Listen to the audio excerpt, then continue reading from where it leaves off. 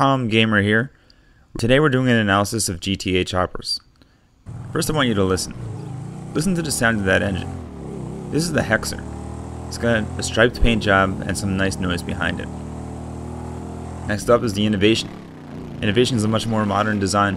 It lacks customization options, but it's got the deepest engine noise of them all. Next is the Daemon. The Daemon has a fire paint job by default. I don't think you can get rid of it. And for the most part, it sounds pretty similar to the Hexer. Finally, we have the Bagger. The Bagger is a perfect vehicle for carrying around your diabetes medication and possibly a sandwich or two to the picnic celebration down the street. In this course, we're measuring three things: acceleration, turning at top speed, and the overall performance of these bikes. First up is the acceleration, so pay attention here. You can see that the Innovation here is in an early lead, followed by the Hexer and the Daemon. They're pretty much tied. The Bagger itself is dragging behind. In fact, I think I'm going to call the Bagger from here on out the Dragging Bagger. So if you look a little bit ahead in this course here, we're going to have a really tight left turn. All these vehicles are going to make that turn, and the Innovation is the first one to approach it. Pay attention to where it crosses over that turn on the other side. The Innovation actually went a bit wide. The Hexer and the Daemon are a bit more of a tighter turn.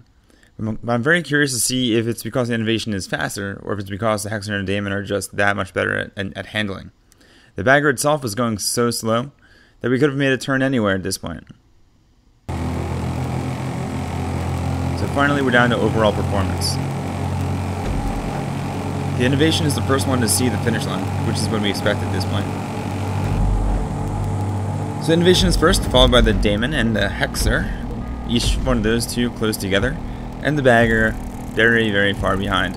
Time-wise, the Innovation beat the Daemon by almost 2 seconds, and the Hexer is about half a second behind the Daemon. The Bagger itself is 12 seconds behind the leader, so don't quite know what you'd be driving around the Bagger for.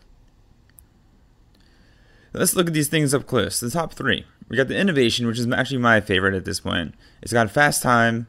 It's a little bit looser in terms of handling, but it's got a good style and nice noise. You got the Daemon, tighter handling, classic style.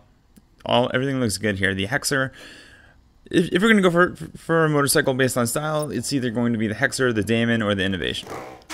So make your decision. The Bagger.